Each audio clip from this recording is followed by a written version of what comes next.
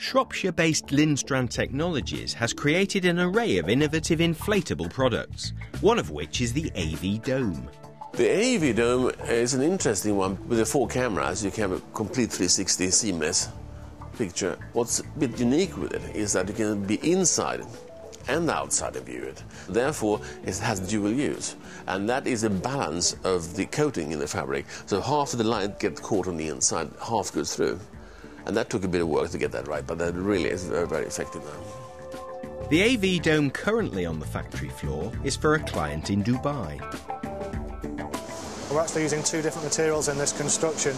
The base section, which is the air cell structure, has to be a higher strength fabric purely because it contains operating air pressure of around 1 psi, which almost feels as if you're touching a piece of concrete. It's that sort of hardness and feeling to it and strength-wise. The single skin on the main dome is a weaker fabric. It's a woven fabric initially with a layer of PVC that's drawn across the top of it, and it's just due to the thickness of that layer that allows the light to pass through it. And obviously the thicker the layer of the PVC, the less it allows light. So what we have to do is find a PVC fabric that can give us the best performance for both internal and external projection.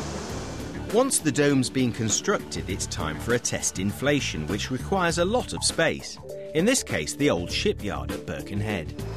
As a production manager, this is my opportunity to test it 100% and all the systems 100% before shipping it out to the customer. So the guys at the moment are inflating the base section, which is the main supporting structure. Once the main base section is actually up and operating at pressure, which is approximately 1 psi, we'll then start increasing the air volume in the centre of the building, which inflates the main audiovisual dome. The single-skin projection dome takes 90 minutes to inflate.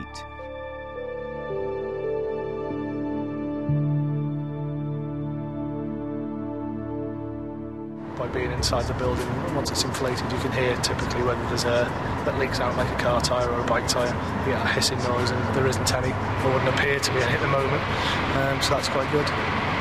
The final part of the process is the installation of access doors, which also act as ballast. We need to put this one on the revolving door from the far side, and then that's it, we'll be complete. As far as the inflation itself and the integrity of the structure is concerned, everything's gone really well. Control systems for the inflation fans are working. There's been no structural damage. There's no leaks that are obvious to us, so we're very happy with everything. The only thing that we can't test is the projection system, which the customer typically does. So the dome's now ready for use with 360-degree projections at parties and events worldwide.